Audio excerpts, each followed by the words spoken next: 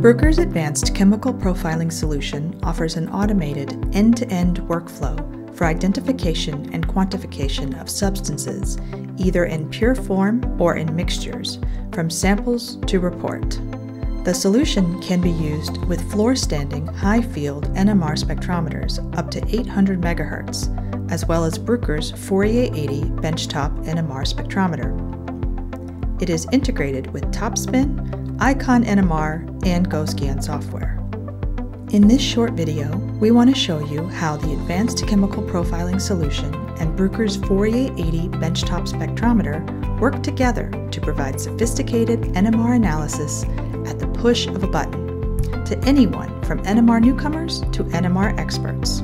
To analyze your sample, simply prepare it according to a predefined SOP.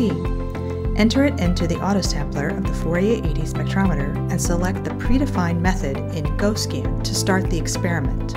After the data acquisition, the Advanced Chemical Profiling solution will automatically identify the components present in the mixture, match them to the entries in your tailor-made database, and quantify the components using either internal or external reference standards.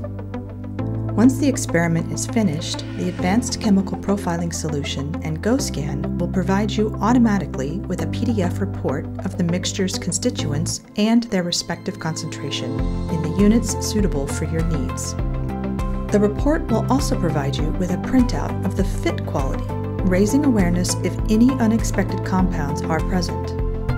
Optionally, you can also use the Advanced Chemical Profiling software to process already existing data, either individually or in batch mode. The Advanced Chemical Profiling solution can be downloaded free of charge from Bruker.com and installs directly into TopSpin. The download provides you with a set of step-by-step tutorial videos that demonstrate how you can quickly and easily set up your database and method.